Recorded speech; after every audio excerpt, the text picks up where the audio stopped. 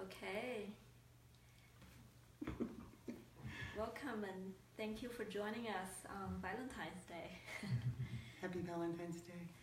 I don't think there is a coincidence that we come back to this topic on Valentine's Day, because today we're going to continue on talking a little bit about sickness. And Jesus says the only solution for sickness is healing. The only solution for illusion is truth. And the only solution for a world of fear is love. And that is today. You know, it's not just today, but it's what is symbolized of love is a state of mind. It's the attitude that we can have in this moment in our mind. And that is very healing.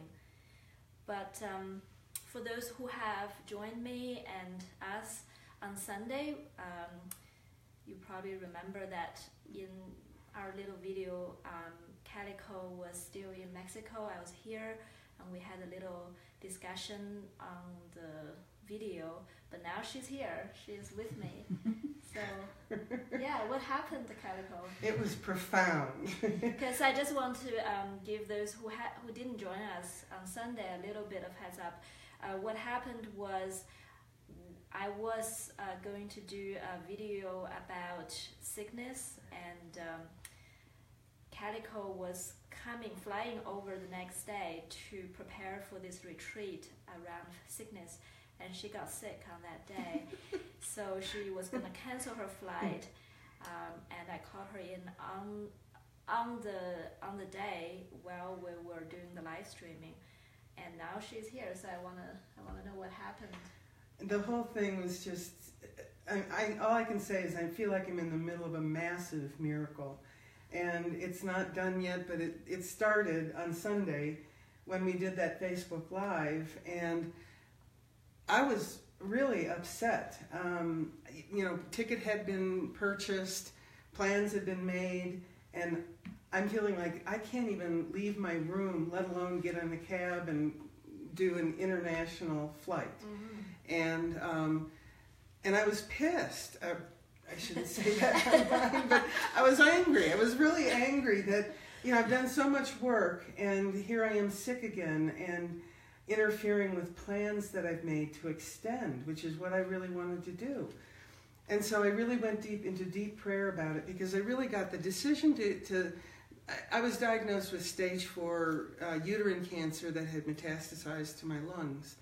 And I was in hospice, and I really worked with what David's been talking about, of really finding the decision. And he's just talking about what's pure and literal in A Course in Miracles. And so I really went deep to find the decision to create, or I didn't create it, but to have cancer in my script.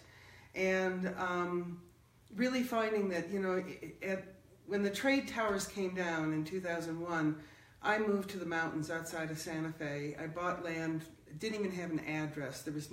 I just moved out to the mountains, and I chopped wood and carried water for 10 years.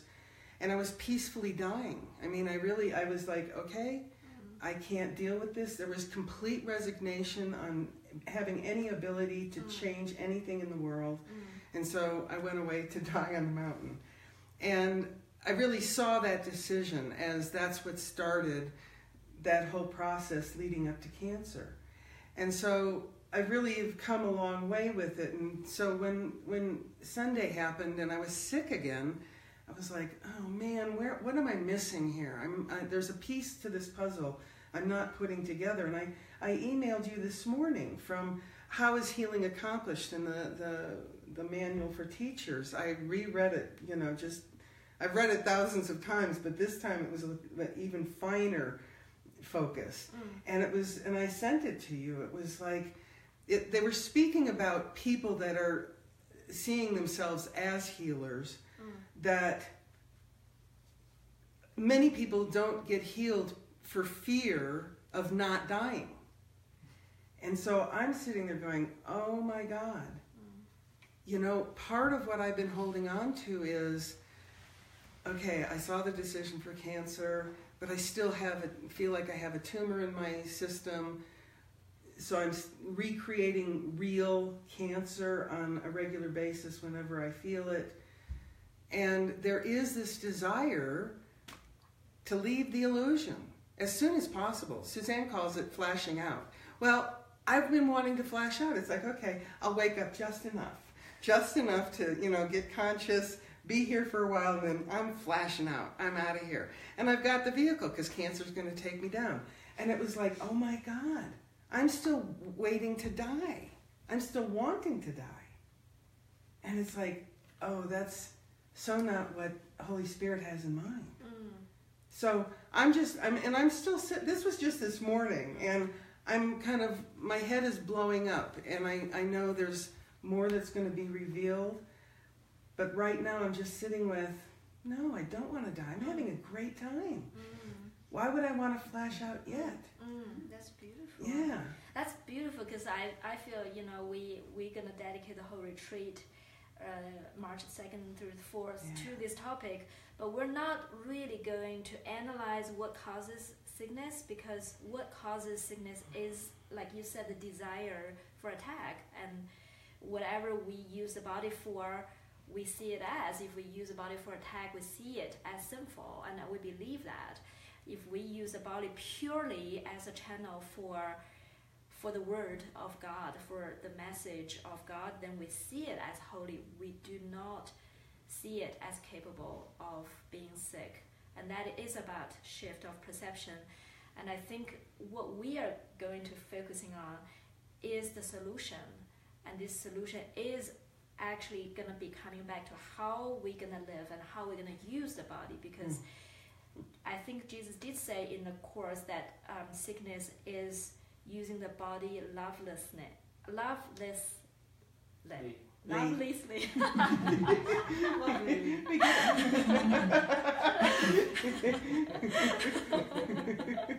She can't even say it. Lovelessly. So, but don't we want to know what is using the body lovelessly versus lovingly? Do we use the body lovingly as according to what brings love to our awareness, what brings love to our attitude? Does that mean we pamper the body? Does that mean we accumulate a lot of material wealth so that we take care of the body physically? Does that mean all of that? Or what is truly living or using the body lovingly? How does the practical application look like? There is another, things popping up into my awareness now. Jesus actually said, sickness is isolation, and sickness is retreating from your brothers. Yeah. Have you ever thought of that? Have you ever thought of sickness and separation, and the practical application of separation is the same as sickness? Removing yourself away, not necessarily just to remove yourself physically to live away, but in your mind, every decision you make is to remove yourself from your brothers, or the opposite, bridging the gap to go toward and to realize you are the same. You're here purely to offer the love that is deep inside in your mind, to offer that. So that is really our purpose for everything. How is sickness and healing different from anything we talk about in our daily lives in this journey of healing? There is no difference. Sickness is separation, is isolation, is wanting to be alone, wanting to create all kinds of barriers to be alone, and not trusting, not trusting the greater good, greater plan. The I know mind is everything. But I think the fact that we are with you and we are together in this journey, Calico, you're really walking this pathway of healing. That's very inspiring.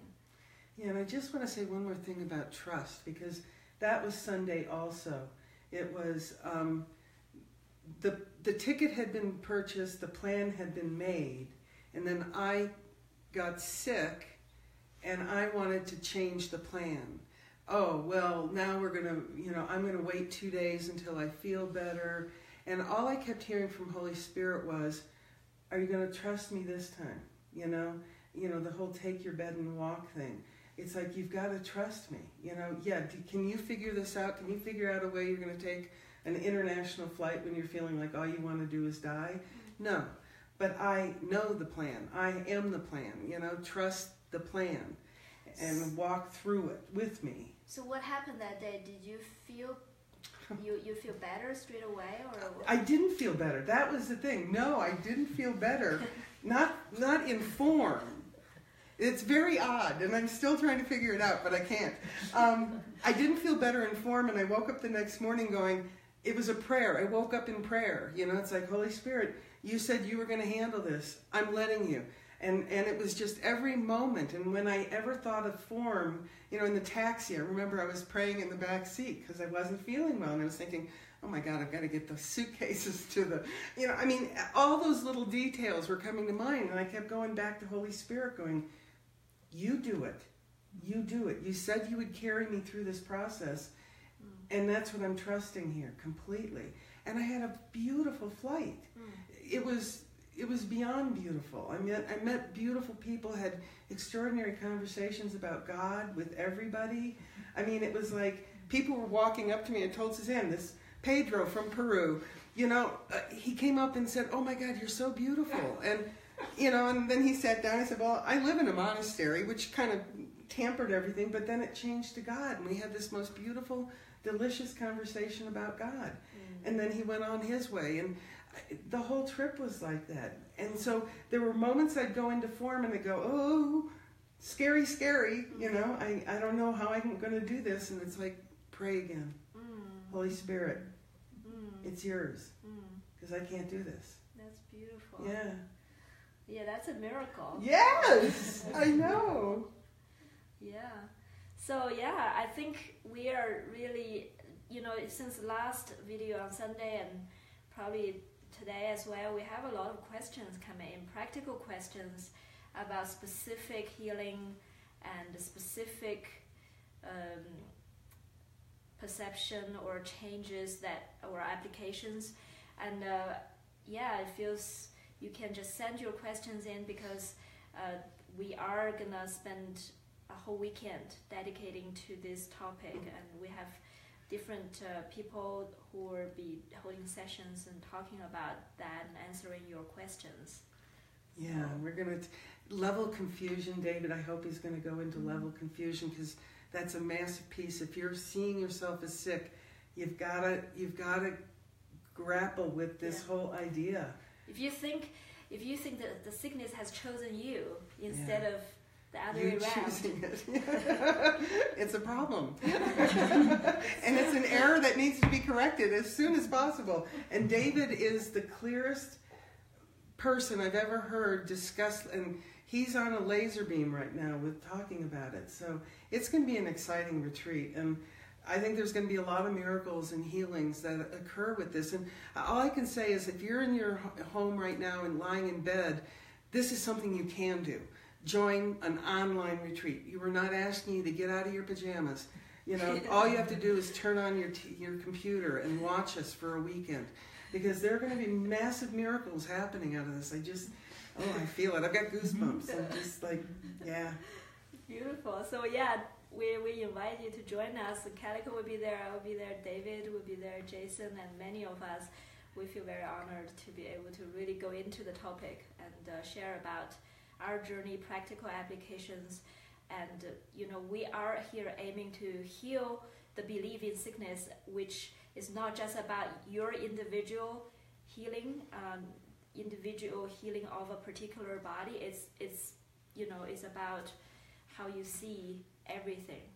Yeah. One last thing, because you just reminded me, if you're seeing yourself here in the illusion, you're sick. So everybody's welcome. Yes.